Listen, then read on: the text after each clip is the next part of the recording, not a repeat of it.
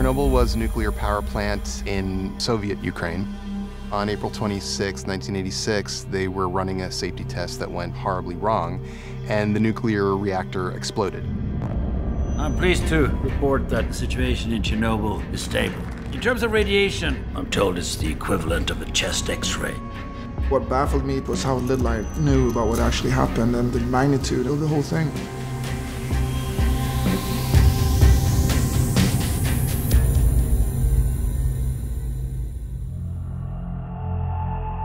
Chernobyl was a nuclear accident that was unprecedented.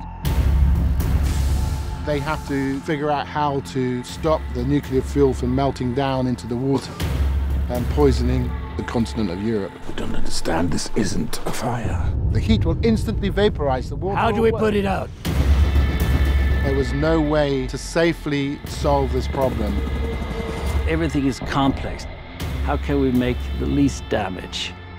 You see this cataclysmic event unfolding in so many different directions. 750,000 people helped cleaning this place up. People who worked at the plant, people who were sent to Chernobyl to clean up this impossibly contaminated area, an area that is still off limits today. Their stories are remarkable.